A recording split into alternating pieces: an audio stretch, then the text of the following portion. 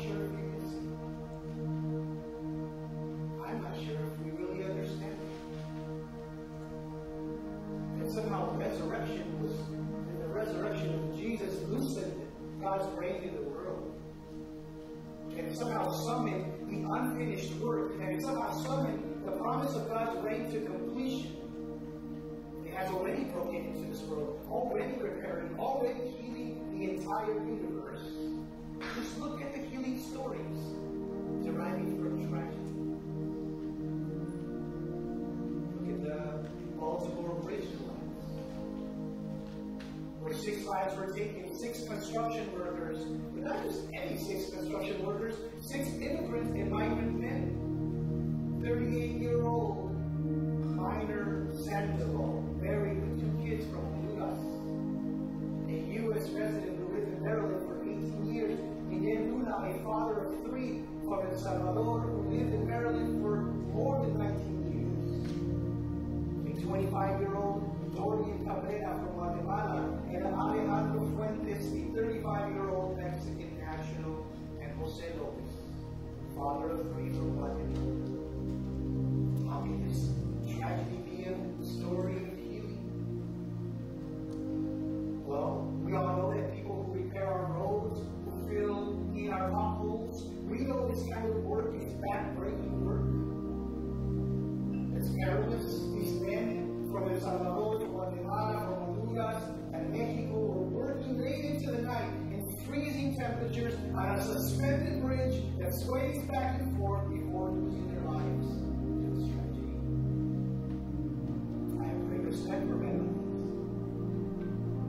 And we also know that immigrants and migrants have been slandered in political rhetoric, characterized as criminals, and recently one politician said they are poisoning the blood of America and destroying the fabric of our country. What politician is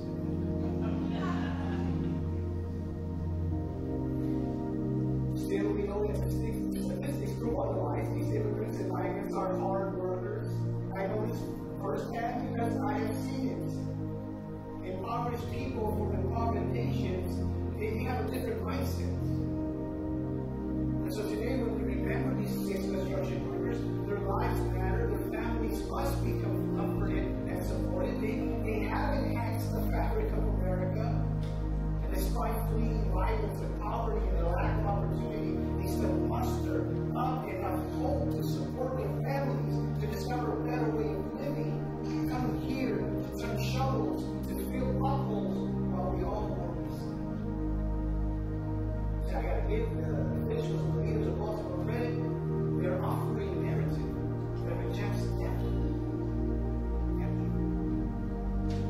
They are offering a narrative of healing and reconciling, of education and truth. This is why the lives of these 6 men matter, because their lives oppose the false narrative of racism and white supremacy. These are fathers, husbands who embody resurrection and life, providing honesty for their families, doing the hard work that many avoid, and demonstrate that immigrants and migrants are not poisoning the resurrection. Can I get an amen? You know, this all sounds lovely and nice and positive. What's the problem? The reality is that many in our world are not looking for resurrection. As the Guatemalan Presbyterian poet Julia Esquivel wrote in her poem titled "Threatened by Resurrection." See, it is true. Some are threatened by resurrection. Even as strange as that may sound, many in power, many in dominance, the oppressors, the abusers, the colonizers, are threatened by liberation, freedom, and justice.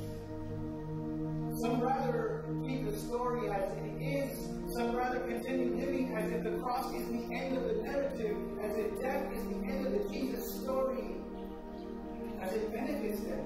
It benefits the oppressor, the empire, the colonizer. But I'm here to tell you, resurrection boldly opposes that which is lifeless. It opposes injustice, racism, white supremacy, inequity, oppression, exploitation, and all forms of death and justice. Julia Esquivel stood for justice during a very dangerous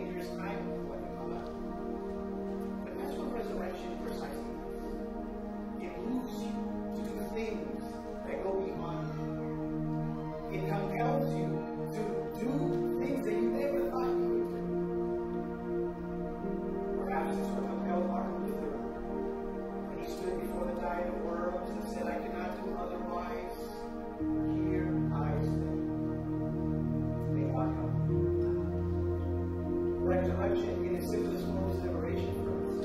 Where all creation is free to be what it was created to be. Another way to say resurrection is where is liberation.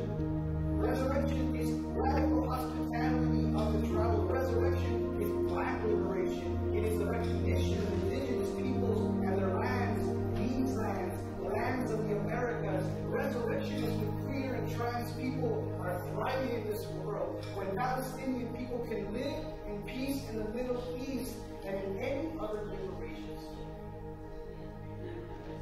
Resurrection is where life exists. Without the signs of take place or a thing that's breathing alive and embodying resurrection, well, I have found that in such spaces where there is a sense of awe, of wonder, of amazement. It's sort of like, what is this that I am feeling?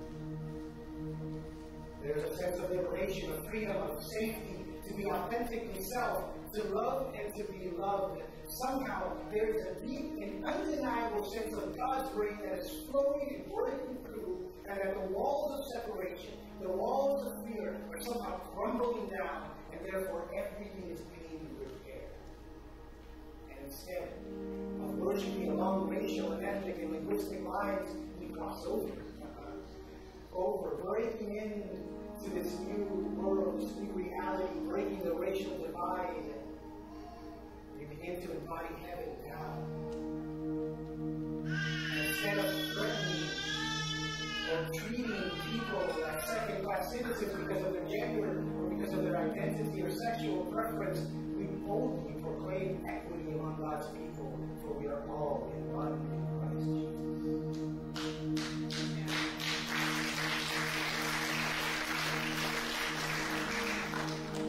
And so instead of abiding by fear, instead of abiding by action, instead of having a mentality of religious survival, of religious tradition, we boldly live. Listen to this from a bedrock of love. From a bedrock of grace. From a bedrock of hope.